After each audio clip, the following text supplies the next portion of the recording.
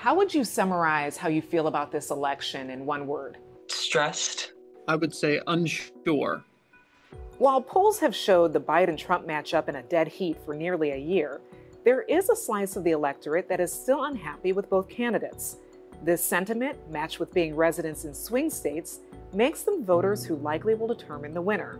The Washington Post and George Mason University conducted a poll interviewing more than 3,500 Americans who are a part of this subset of voters, and we're calling them deciders. Who are they?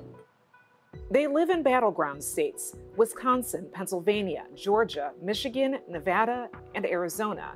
Trump won 5 of these states in 2016, but Biden swept all 6 in 2020. They are sporadic voters. They don't have a regular voting pattern because they voted only once in the last 2 presidential elections, or they were too young or unregistered during those cycles. Or deciders are those who have shown no enthusiastic support for Biden or Trump, or have changed parties since 2016. We'll continue to check in with these voters through Election Day, but for now, here's a snapshot of how they feel about the first presidential debate.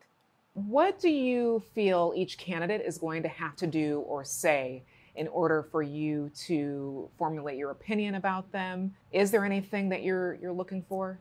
I care a lot about human rights specifically. So if they discuss anything about reversing Roe v. Wade or anything involving LGBT rights and kind of helping reverse some of the anti-trans legislation that's been passed over the past year, I'm definitely that's definitely got my vote, but it's kind of like the lesser of two evils right now because they're both not great.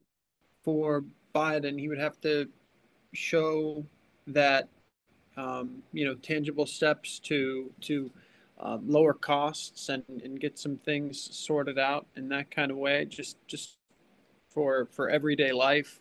And then for Trump, I think that we need to hear some tangible and specific actionable points that aren't all his personal vendettas. I don't think it'll change how I feel at all. I think both of them kind of suck. Is there anything that you think the candidates have not addressed yet that you wish that they would?